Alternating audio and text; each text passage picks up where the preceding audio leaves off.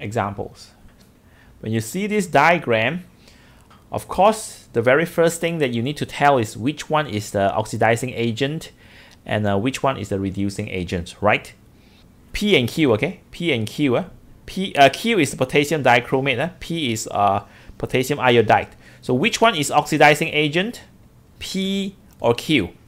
So let's check. Okay. This is iodide. Iodide. Iodide is a halide. And this is potassium dichromate. So let's go back to potassium dichromate is here. Okay, so this is potassium dichromate. So potassium dichromate is oxidizing agent. Oxidizing agents. Halide, iodide is the reducing agent. So this dichromate is oxidizing agent, and the halide is reducing agents. Halogen is oxidizing agent. Halide is reducing agent. Okay, so potassium dichromate is oxidizing agent. So Q is oxidizing agent. So this is oxidizing agent.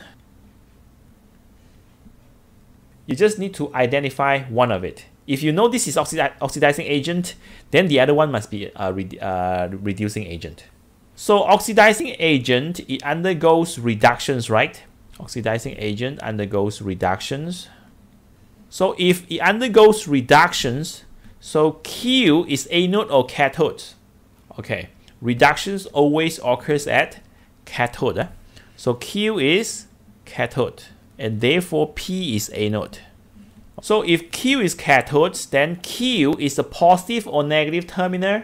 Yes, Q is the positive terminal, right? Because the cathode is always the positive terminal for this voltaic cell. Okay, this is positive and this is negative.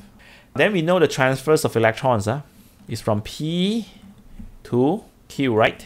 Okay, P to Q. So anode is P.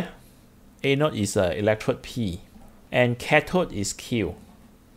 After we identify which one is anode, which one is cathode, and which one is negative, which one is positive, okay, the next thing that we need to know is the reactions that occurs at cathodes and anodes.